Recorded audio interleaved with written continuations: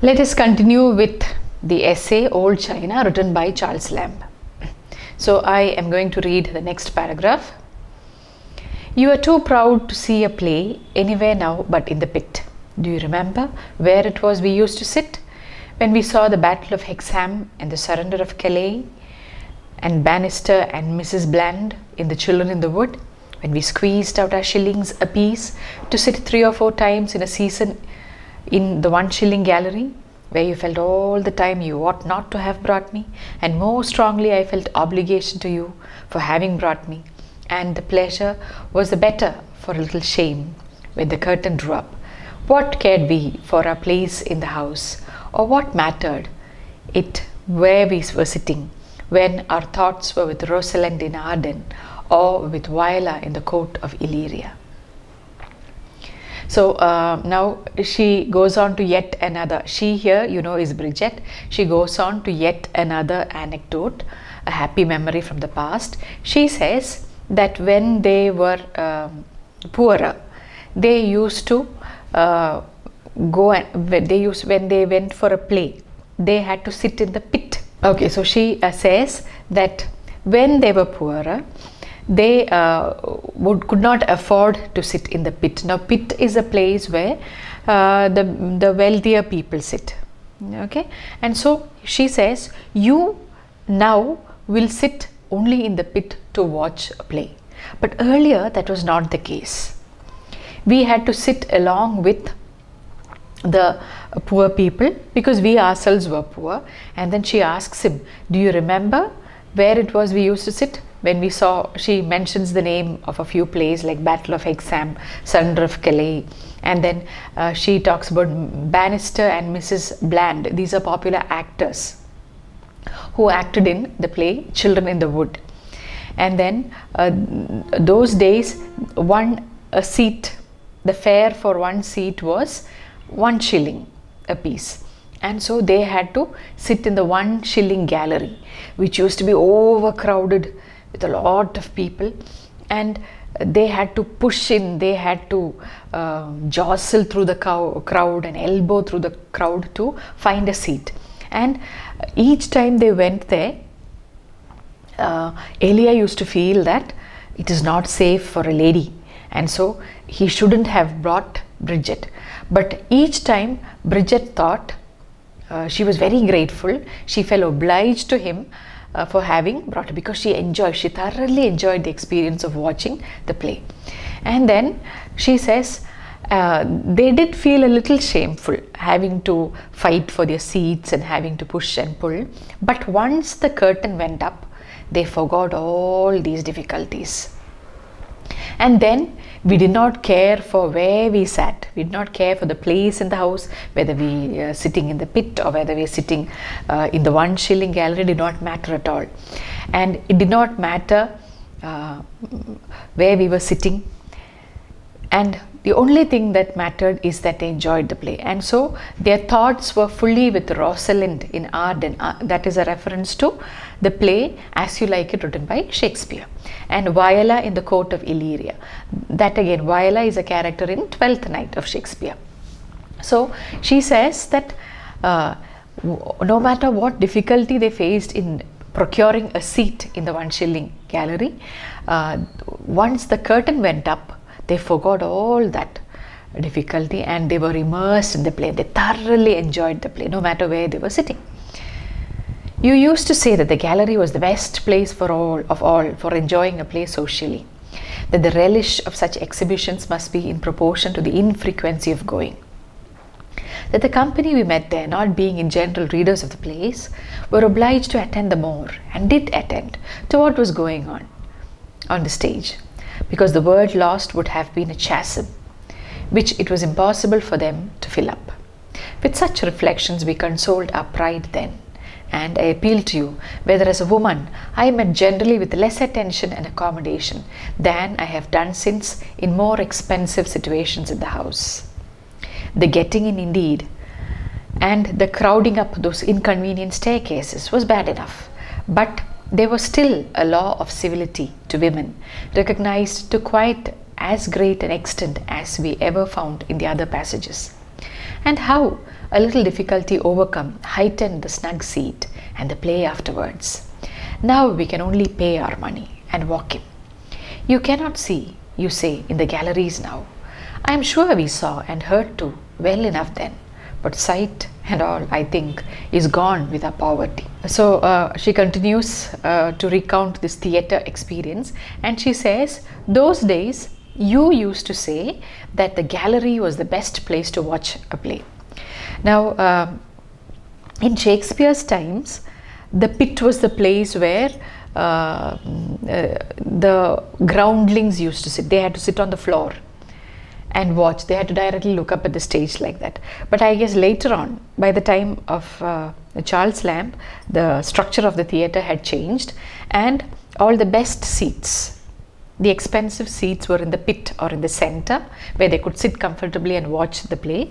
And the 1 shilling gallery they had to go up the stairs and they had to crowd around in the galleries. From there, they often did not get a good view of the play. But because they didn't have money then, they had to sit in the gallery, 1 shilling gallery. And she says, now, since we are wealthy, you say that you will sit only in the pit. But those days, you had 101 reasons to choose the gallery. You used to say that the gallery is the best place to enjoy a play socially, and the relish of such exhibitions. So what he means there is, the lesser we go, the more we enjoy. If you go for all the plays, you cannot enjoy. So once in a while, you should go. So that again is an excuse, because they did not have money to go for all the plays. So this was an excuse he used to say, that if we go frequently, we will lose the pleasure of watching the drama. So the lesser we go, the more we'll enjoy when we go. And then he also used to say that the people who sit in the 1 shilling galleries are not regular readers of the play, because they are uneducated masses, most of them. So they don't read the play. So they attend, or they are more careful, they listen carefully to every word that is said on the stage, because even if they miss one word, they will not understand what is going on. So that is why these are all the reasons that Elia used to give for sitting in the gallery. And the main reason is that they did not have the money, and he used to justify, saying that this is the best place to sit. Only if we sit here we can enjoy the play to the maximum, because all the people here, they would listen very carefully. And she says, yes, that was true, and I really enjoyed sitting there, she says. And as a woman, now that what she means is that Elia considered the gallery a little unsafe for women, because they would be pushed, then maybe somebody would touch them, or all that can happen in a crowd. But then she says that that can happen anywhere, even in other places. As a woman, I have received enough attention. That is, she says that I did not find it any more difficult in the 1 shilling gallery than I have found in other places. Everywhere a woman is treated almost alike. And then she says the only difficulty was climbing up the staircase, narrow staircases, inconvenient staircases. But once we sit down, once they get a seat, a snug seat, how enjoyable it used to be. And she says, now what is the case? You have money, so we can simply buy a ticket, just walk in. You don't have to climb the staircase, you can just easily walk in. And now you say you cannot see, you say, in the galleries now. And he says, she tells Elia, and now you say that you cannot see anything if you sit in the gallery, you have to sit in the pit. And then earlier we sat in the very same gallery and we saw everything well enough. And she says, sight has gone with our poverty. So all, again, the same sentence I'm going to repeat, simple pleasures of life have been lost once they acquired greater wealth. And then she says, there was pleasure in eating strawberries, this is the next paragraph, before they became quite common, in the first dish of peas, while they were yet dear, to have them for a nice supper, a treat.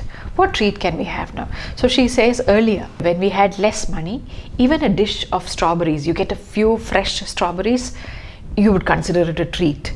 You get a dish of peas, green peas maybe, when they were yet dear, means when they were costly. If you buy dish of peas, that would make you so happy because that was a special treat. It would make a nice supper. But today, what is the condition? If we were to treat ourselves now, that is to have dainties a little above our means, it would be selfish and wicked. It is the very little more that we allow ourselves beyond what. So she says, now if we buy something expensive, it is actually wicked because we are already spending so much money on what we are eating. So it would be really wicked and selfish to pay more money on it. And she comes to the conclusion that we could enjoy treats and enjoy small luxuries only when we were poor. Now, since we have a lot of money or adequate money, nothing, even if you spend a little more money to get something, that only makes you guilty. It doesn't give you pleasure. That's what she says in that paragraph. And so earlier here she also says this, that it's a very little more that we allow ourselves beyond what the actual poor can get at. Actual poor means the poorest of the poor who cannot buy anything. So she doesn't want to be that kind of poor, but a middling poor.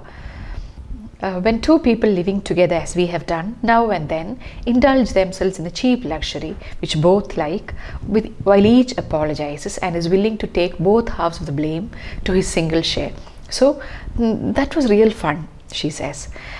Once in a while both of us were living together, and so we had to, sometimes we would indulge in some cheap luxury.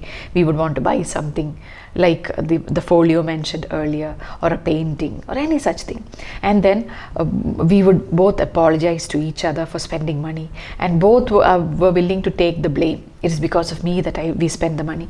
So there was so much of understanding between the two of them. I see no harm in people making much of themselves in that sense of the word. So they cared for each other, and they also cared for themselves. They were willing to spend and derive pleasure out of small luxuries.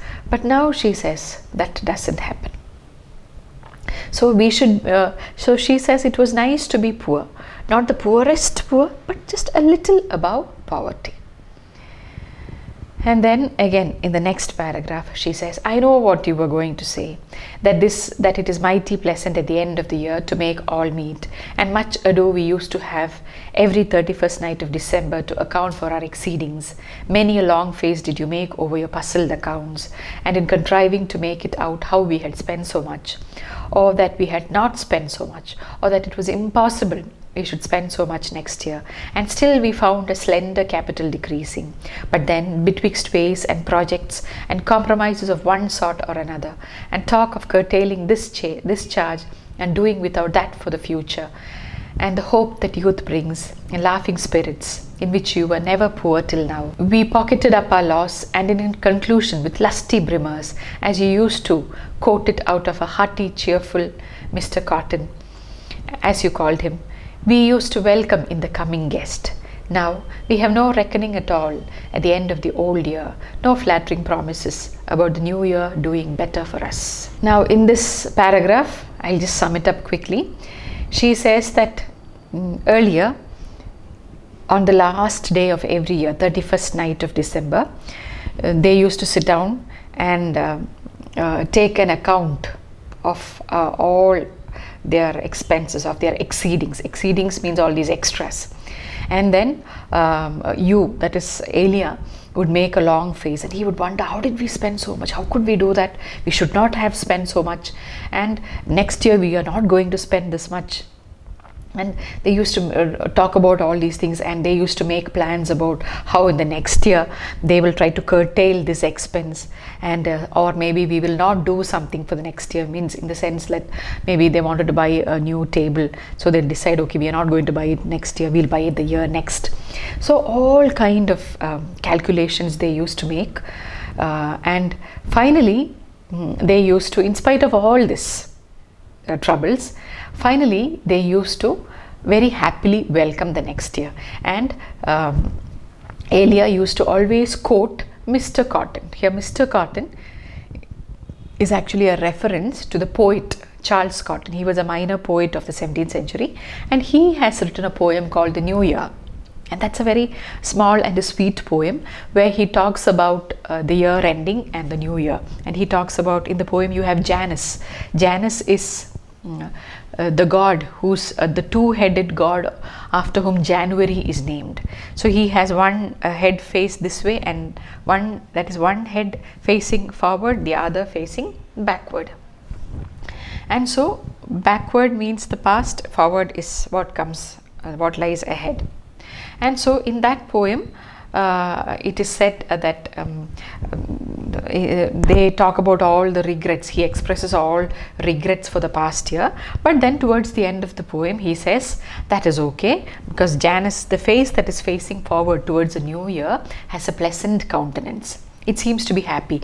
That means happy things are going to happen this year. So let us forget all the sorrows of the past and let us look forward to the happiness that is in store for us in the new year. So here, and so quoting this, they used to always welcome the new year. Here the coming guest refers to the new year. And she says, so that is how each year, though they were poor, though they had troubles, they were very eager for the next year. And she says, now we have no reckoning at all at the end of the old year. Now we don't have to do a reckoning. Reckoning is taking an account of the money spent. Where did the money go? Why did we spend so much? What expense are we going to cut next year? Nothing of that sort, because we don't have to. And just like we don't have any regrets about the expenses of the past year, same way there is no promise about the future, no flattering promises about the new year doing better for us. So life has become kind of monotonous. Nothing excites them anymore. No expectations, no hopes. They are living a kind of listless life. So that is all this we saw. These were all the words of Bridget. She expresses her sadness in having lost that kind of a life where they had financial troubles, but yet life was on the whole more enjoyable. Now the next paragraph, Elia says, Bridget is so sparing of a speech on most occasions that when she gets into a rhetorical vein, I am careful how I interrupt it. I could not help, however, smiling at the phantom of wealth which her dear imagination had conjured up out of a clear income of poor £100 a year. So he just lets her speak. She has been speaking for quite some time. The majority of the essay, it was Bridget speaking. So he says, Bridget is mostly sparing of speech. She doesn't speak much. But once she starts speaking, I don't interrupt her, because she doesn't like to be interrupted if she really starts speaking. So a rhetorical vein means a talkative mode, or a loquacious kind of a temper. She starts talking and I don't interrupt. But then he says, I couldn't help smiling, because now the income that they have now is just a poor £100 a year.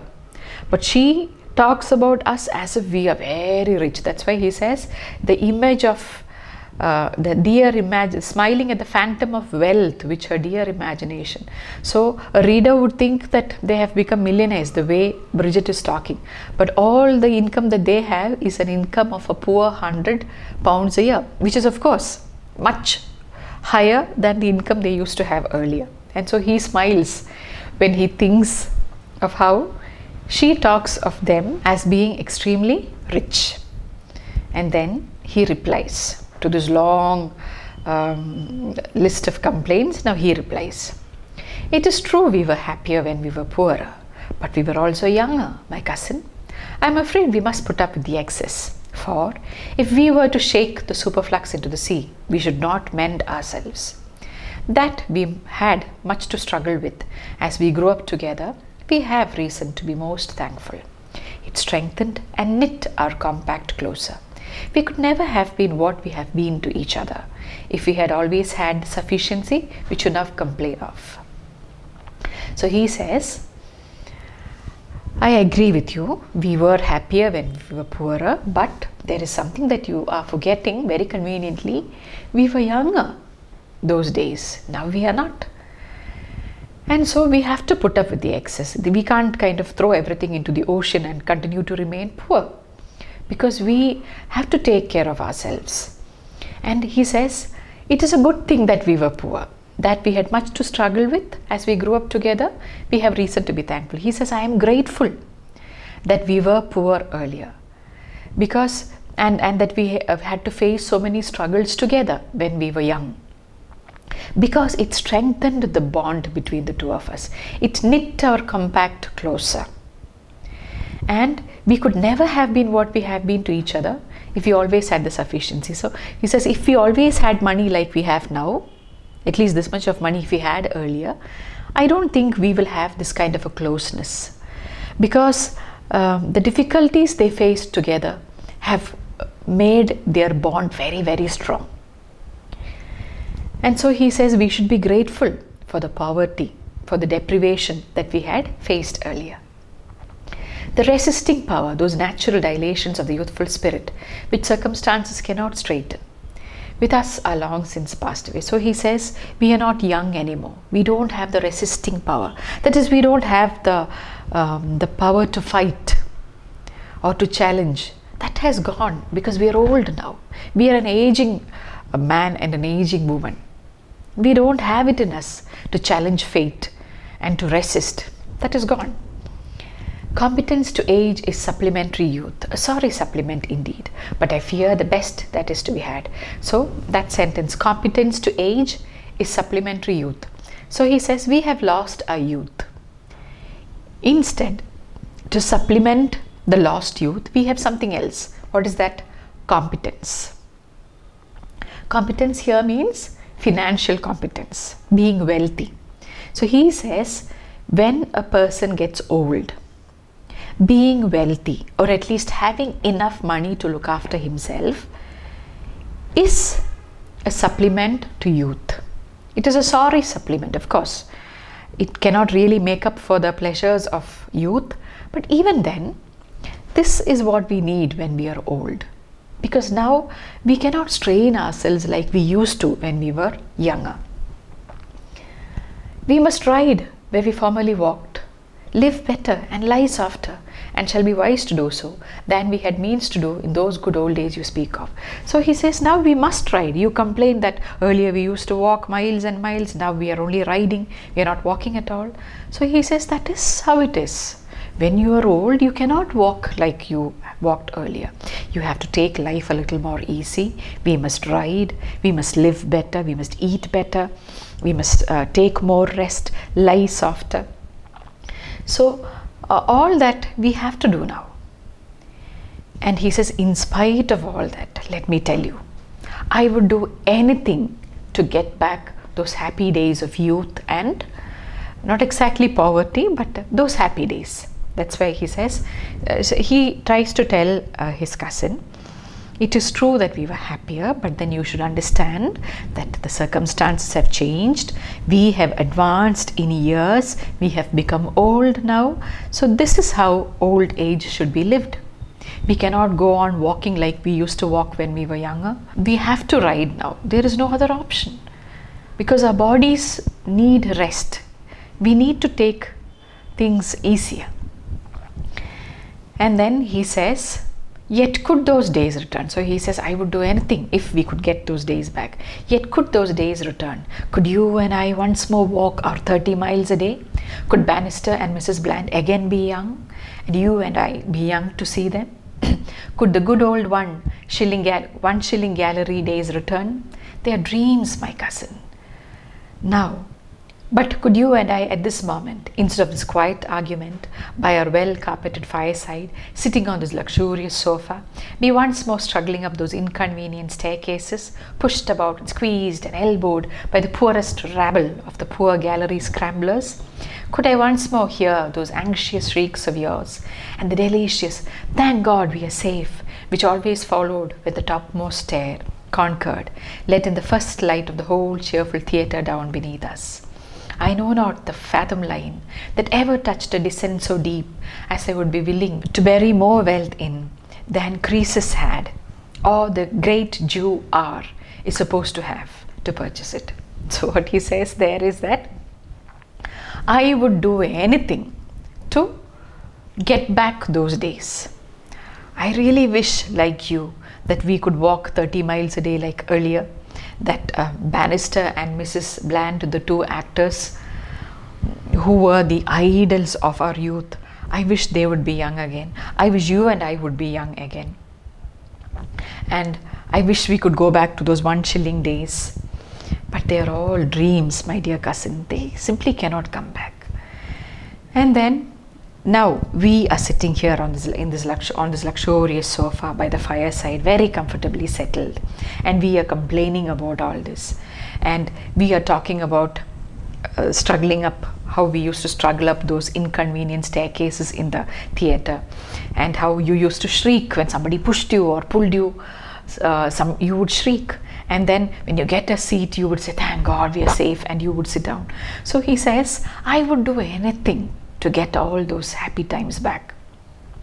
I would put in more wealth than Croesus. Croesus is Croesus, pronounced as Croesus, is a 6th century BC king of this place called Lydia. Lydia is Turkey. Okay, so he was, I think he's an equivalent of what in Indian mythology is Kubera. Kubera, the god of wealth, or the somebody who was very rich. So Croesus is something akin to that, and who had a lot of wealth. And then another rich man is mentioned, the great Jew R. R refers to Rothschild, a very rich German Jewish family. They are a business family. Even now they are very, very rich. So he says that I would be willing to give up all the wealth. If I had wealth like Croesus, if I had wealth like Rothschild, I would be willing to give everything up if only we could get back those those happy times. Okay, so he is telling his cousin Bridget that he too cherishes the memories of those days, and he would very well be ready to give all his money if he could get those days back. But the truth remains that whatever he gives, youth is not going to return, and those past days are never going to come back. So he tells her, let us not fret about that. That is gone. We have reached another phase of life. It cannot be reverted, and we cannot walk back into the past. So let us be happy with what we have now. And so the last sentence, he says, and now do just look at that merry little Chinese waiter holding an umbrella big enough for a bed tester over the head of that pretty, insipid, half Madonna-ish chit of a lady in that very blue summer house. So he says, don't worry about all that. You just look at this. You remember how this conversation started? They were having tea one late afternoon, and they had a new set of china, and he was pointing out the various figures. And so now the essay at the end, it goes back to the same point, and he says, stop worrying, stop fretting, come back to the reality and look at these pictures. Look at this merry Chinese waiter holding an umbrella big enough for a bed tester. A bed tester is I guess a kind of a canopy in maybe old 4-poster beds. A kind of a canopy that you have over the cot might be the bed tester. So here what he says is that there is a very tiny lady, a pretty insipid half Madonna-ish chit of a lady. So a waiter is holding a huge umbrella for a tiny lady in a very blue summer house. And some of you might wonder why the color blue. Always it is blue designs, blue figures. That is because in old China, in porcelain vessels, you always had only one color. It was always blue on the white porcelain. Maybe those days they did not have the technology to use other colors. Now in crockery, you know that you can see a variety of colors, but those days that is not how it was. And so he says, let us be happy with the present. Let us not complain about the future. Let us now spend our comfortable life enjoying little things like the pictures on this teacup. And he brings the essay to a very complete and a clean finish. And that is why a critic has said that this is one of Charles Lamb's essays that has the most perfect ending. He begins with Old China and he ends with Old China. Now let us take a quick look at the theme of the essay. So what is Charles Lamb trying to convey through this essay? One thing I think he is trying to tell us that art lives forever. Okay, like even if it is a china cup, the figures there, they don't face any decay. They are going to be there forever in the same, with the same freshness. Whereas human life changes. So art versus life, that is there. Because Bridget forgets that life has changed. She has forgotten that years have passed and now they are not young anymore. So the contrast between art and ordinary immortal life, that is also there. Another thing is that you have to be happy or content with what you have. There is no point lamenting of the past. When life changes, we have to change our attitudes according to it. I guess that is something else that Lamb seems to convey through this essay. And of course, though basically it is the idea of the essay, it's quite simple. His prose style is not exactly what we can call easy style, because you can see his sentences are very long and rambling. Sentences extend almost to a full paragraph. He gives a lot of references, and without understanding those references you cannot get into the fabric of the essay. All that is there, but in spite of all these minor difficulties, we cannot help saying that the essay is thoroughly enjoyable. So that is what makes Charles Lamb popular even today. In spite of his digressions and quotes and a lot of anecdotes in between, in spite of all that, I guess it is all that that makes his essays so intriguing and so interesting. So I really hope that I have helped you to understand the essay. I have not really spent much time on the language. I have only tried to convey the meaning of the essay to you. As I always say, my attempt is just to introduce you to the essay, and it is your responsibility to go onward from here. So I really and sincerely hope that you have enjoyed this essay.